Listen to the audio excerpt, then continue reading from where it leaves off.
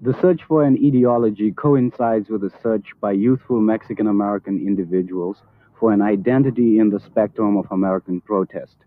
Rodolfo Corky Gonzales, an ex-boxer turned civil rights activist in Denver, Colorado, answers that need by digging deep into the past. Last year, he founded El Centro de la Crusada, a self-help community based dedicated to a cultural renaissance for the Mexican-American. This is our symbol. It's an Indian mother, a Spanish father, and a cat with a mustache facing you. On one side of us, we predate Plymouth Rock 20,000 years. On the other side, 300. Yet we're told to identify with what's coming from the eastern seaboard. But again, you say, well, that's past. It has nothing to do with us today. But it has a lot to do with us today. It has a lot to do with us with the culture that our people have had is going to the graves with our old people. So that we have to start relating to who and what we are. It's not alienation, it's movement, self-determination.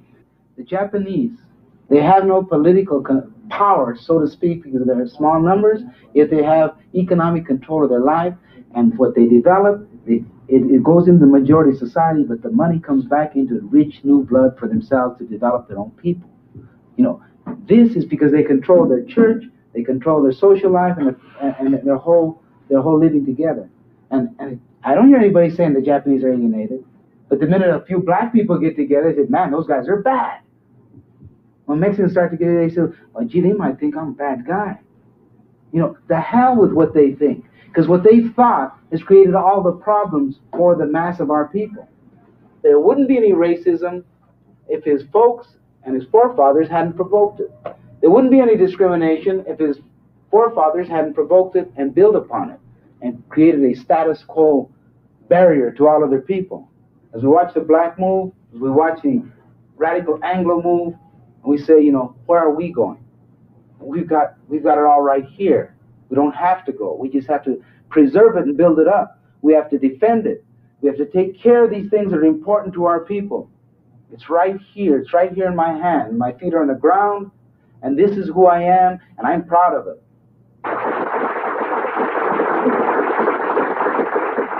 We started the Crusade for Justice about 3 years ago. Started off as a movement on different issues that took place in this city, police brutality, other issues. And we started teaching the basic philosophy of where we're going to go. And we created a tight unit of people, a family unit, you might say. Not all family, but this is what we become.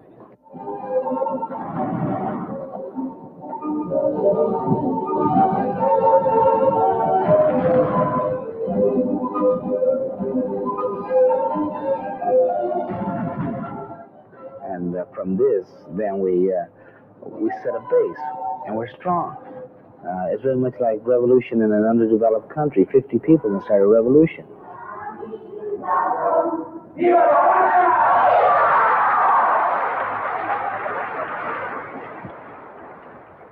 So that we have developed people from any ages from 10, 11 up to 64. And they'll sit to, some guys are dropouts, some people are college students, housewives that can relate to what we're talking about and sit through 3-4 hours of this meeting. Of course, they also then interrelate when they discuss something that they won't do or wouldn't do at school or wouldn't do in the society because there's nothing there for them to identify with. Holding for what's going to be given to him or a service, it's part of him. It's his, and he knows it.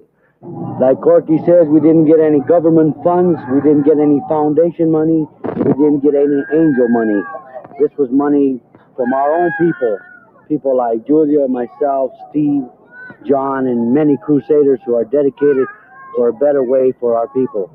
I think this is the most important thing in our life, to be able to have pride in what we are. We have this, but we have to instill this within our own people. Now the kids are learning different. They don't have to take abuse from anybody. They're as equal as anybody else in this God's country. Our kids are just as smart as anybody else's kids given the opportunities. And we wouldn't be fighting so hard if our parents before us would have done what we're doing for our children. But they always told us this is the way they are, this is the way we have to accept it. When I would come home and tell my dad, I was brought up in Brighton, went to school there, they were very prejudiced against Spanish and Mexicans. And I'd come home and tell my parents, and they say, well, this is the way it is, you have to accept it. We found out we don't have to accept it. And our kids are not going to. We're not going to settle for this for our kids. We're going to work with them and teach them our new way of life, which is our right. We have just as much right here as anybody else in this country, or more, because we funded it. There's a vast ignorance about the Mexican, and consequently there's a myth that the Mexican is pliable, he is non-resistant, and that anybody can do anything to him that anybody wishes. Well, this isn't true. But now that he's become an urban Mexican, and now that there's a more numerous generation of Mexicans who have gone to school, many who have even gone to college, who are observing what's happening to the urban community, the tensions within the Mexican community are increasing, and they show themselves in the current protest movements. These are reflected in the student protests. They are reflected in the discontent with educational conditions, the school systems, and they're going to make themselves manifest in more ways than even these.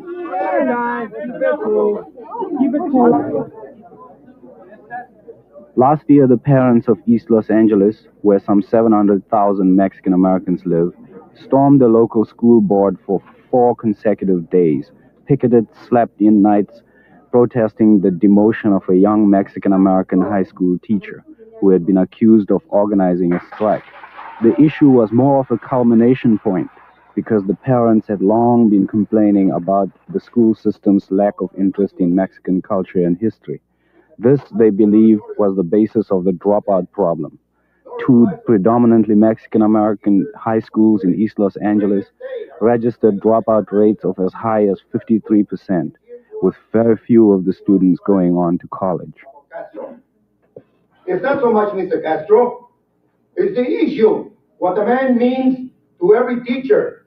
Academic freedom, shall we call it, to a Negro, to a Mexican, to an Anglo, shall we say. You are here deciding for all these teachers.